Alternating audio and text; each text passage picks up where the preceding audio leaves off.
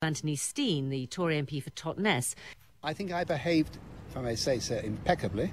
I've done nothing criminal. That's the most awful thing. And do you know what it's about? Jealousy. I've got a very, very large house. Some people say it looks like Balmoral. It's the photographs. The way they photograph it looks like Balmoral.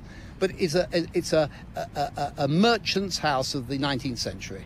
It's not particularly attractive. It just does me nicely. It's got room to actually plant a few trees. Can you understand, though, why there has been this outcry? Yeah, look, that's clearly what has emerged.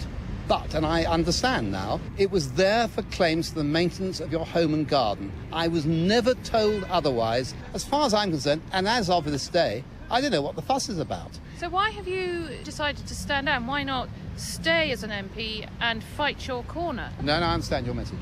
No, the decision was taken by me and me alone. I had no pressure at all from the party leader. Quite the contrary. I think he was a bit surprised. He didn't understand that I was going to do it. I think it was a shock to him.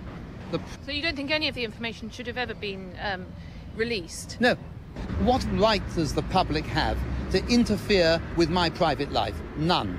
Do you know what this reminds me of, this whole episode? An episode from Coronation Street.